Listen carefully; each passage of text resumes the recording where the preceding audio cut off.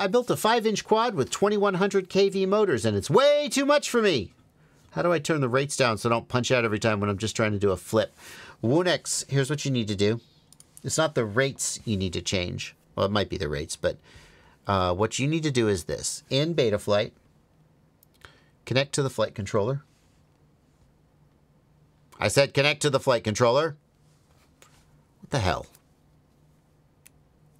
Oh, God. Flight controller's overheating. Speaking of core temperature warning.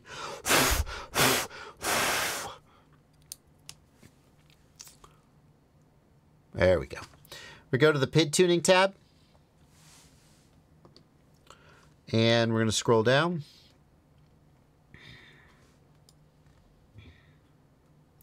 And we're going to find motor output limit.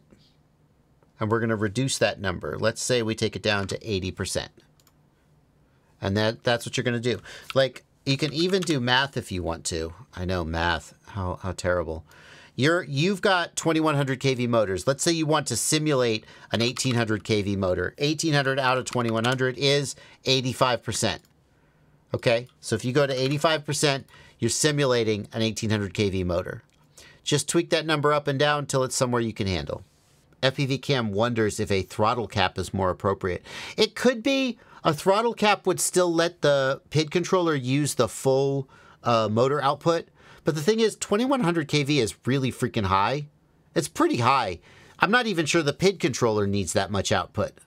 So I think you might get better flight characteristics overall with just by limiting the motors.